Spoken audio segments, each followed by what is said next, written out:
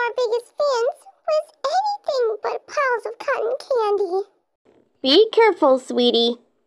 Being a princess can be just transporting to the Smiling Critters party, as you can know. Each Smiling Critters fan can be reused of fun, which does actually become for yours.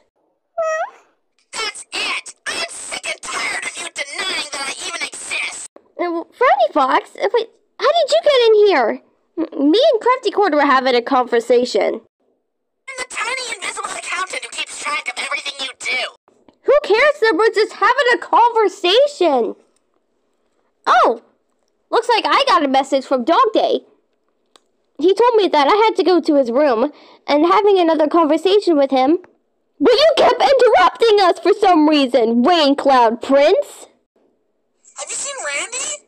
Who cares about it every 18 or something? Now listen here, Frowny Fox. You're my little angel now, okay? You've been nice to the Smiling Critters this whole year. And actually, 1,000 people are watching you right now. You've been telling the truth around here this whole time. Allison's right. We should never let you go. For at the same time, we should never help you out. It's no fair, you two. If you two do good, you get money. And if you want to get money, if you want to be good. What